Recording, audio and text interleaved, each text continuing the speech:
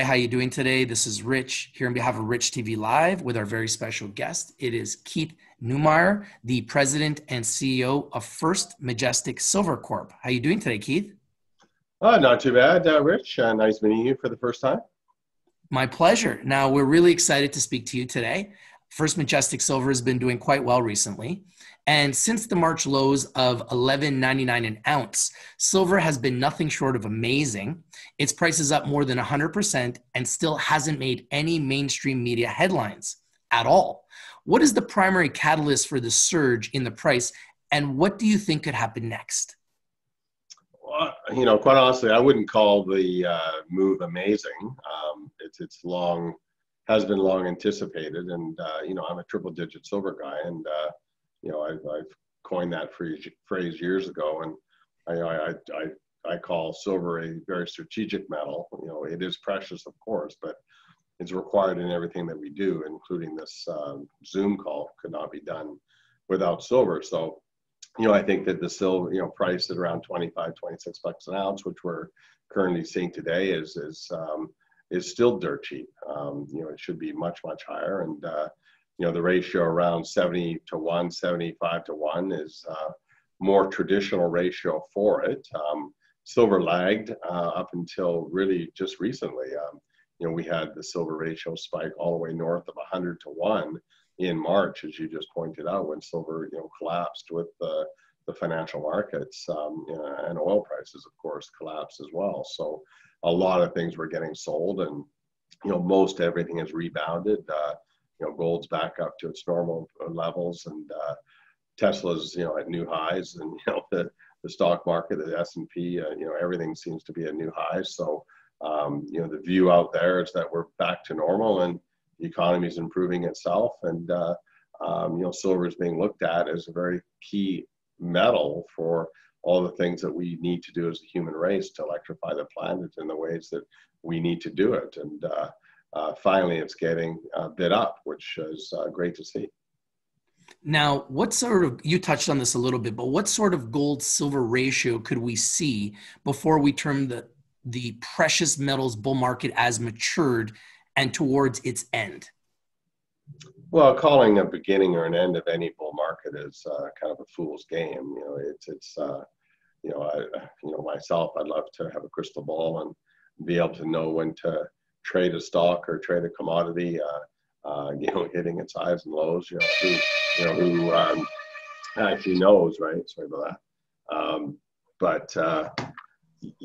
This bull market started, I think, in early 2016.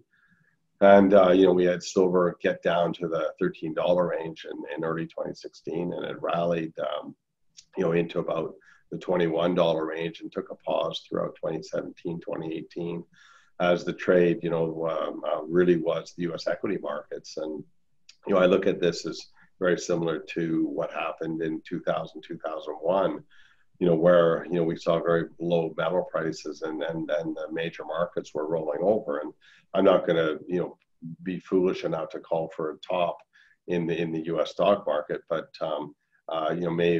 maybe gold can go up at the same time. Time will tell. But traditionally what happens is these bull markets in metals normally are happen or get underway as a result of the topping of the major equity markets around the world. And we've seen glimmers of that, which have been very supportive for gold. But this time around, it looks like it's a little bit different because we're being driven really by low interest rates more than anything.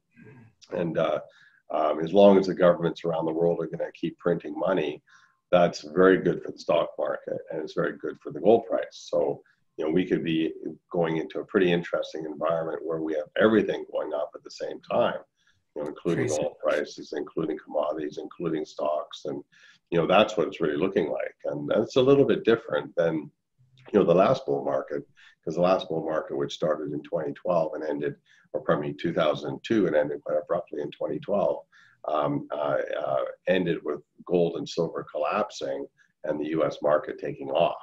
So, this time around, we're having the metal prices moving, with copper breaking through $3 the other day, first time in a couple of years.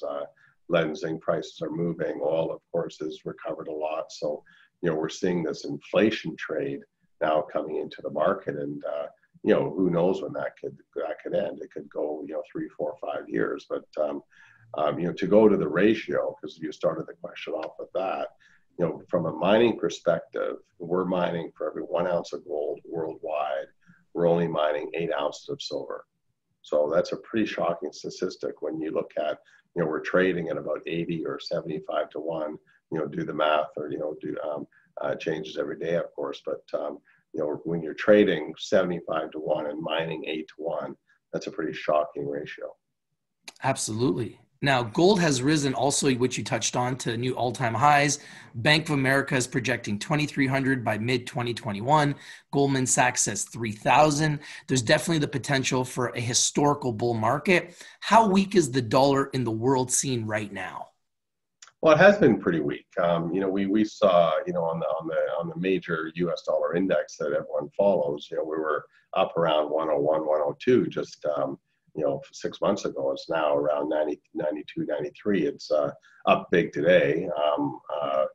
Gold's down today, and then silver's down today, and the dollar's up today. But I think as long as the Fed continues to debase its currency by printing money, more money you put in circulation, in theory, the value of that money, that currency should go down. And I'm expecting the U.S. dollar to, continue its bear market, for the next few years, and that'll be very supportive for stock prices and also for gold prices. Absolutely. Now, you founded your company close to 2 decades ago, and now it's the purest silver miner in the world. How many mines do you operate? Back in 2017, we had 7 mines operating. We're all in Mexico. All our operations are in the country of Mexico. Mexico is the largest producer of silver in the world, and then we're one of the top producers of silver in the country. And today we only operate 3 mines. Well, I shouldn't say only, but we operate 3 mines. They're all pretty big, world-class operations, and we're happy to have pared down our portfolio slightly over the last few years. And we produce only 2 metals. We produce silver and gold. 60% of our revenues are from silver, and 40% of our revenues are from gold. And we've got 5,000 employees, and always looking for ways to grow the business. That's great. Now, can you compare the company to 2016? Back then, its share price was $24 Canadian. Right now, you're around $15 Canadian. Yet silver spot price was lower, and to my knowledge, the company produced less silver at a higher cost. What is better, First Majestic in 2016 or 2020, and how? Well, probably as a shareholder, you'd probably say 2016, because the share price is actually higher. But there is definitely the miners are definitely underperforming the metals. Since when gold broke through $1,500-$1,600 an ounce, and then silver was still in the $15-$16 range, our stock was higher than it is today.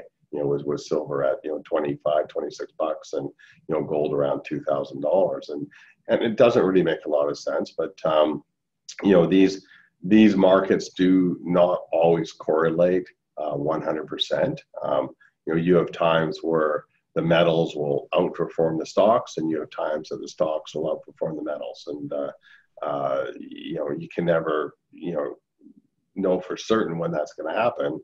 And explaining it's not that simple, because it's all to do with money flows. The big hedge funds, the big institutions, they come in and out of these markets quite quickly, and the mining sector is quite small. So you have a group of pension funds or hedge funds coming into a particular stock. They could do some crazy things on either one side or the other side of the market. If you look at the size of the silver industry, we produce about 800 million ounces of silver annually. The miners, not First Majestic, but the mining sector as a whole. So at $25 an ounce silver, that's a $23 billion industry. So one industry, $23 billion. And how many times does that industry fit into Apple? I think Apple just went through $2 trillion the other day, someone told me. So, $2 trillion divided by 23 billion. I can't do the numbers that quickly, but like it's 100 times. It's like 100 yeah, times smaller. yeah, almost 100 times. You're right. But so Apple could buy the entire silver sector almost 100 times over. Wow. It's pretty shocking. So, so these stocks, First Majestic we're talking about, can go up and down very quickly as a result of just the flow of capital. And, all we can do as a management team is continually do the right thing and reduce costs and produce more metal and innovate. And, we're very proud of a lot of things that we do. And, when the market wakes up and looks at this bull market and says, hey, gold prices are here to stay, silver prices are here to stay, and they're going higher, then maybe, people start rushing into the mining stocks again. But I think there is a view out there that this whole silver or gold price move was very COVID related. And quite frankly, I don't think it's got anything to do with COVID.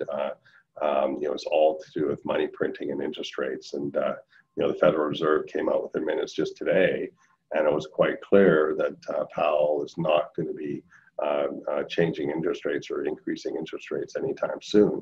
It's quite clear that this low interest rate environment could be with us for years and years to come into the future, which is going to be great for gold prices. That's great. Well, you know what? Our entire community will be watching your story and the success of First Majestic Silver Corp in detail. We wish you all the best of luck in your future endeavors. I'm very bullish on gold and silver. And for anyone that's watching, take a look at First Majestic Silver Corp. Very, very thankful to have you here on our show today with Keith Neumeyer, the president and CEO. Thank you for joining us today, Keith. Yeah, I would suggest to your listeners to go to our website.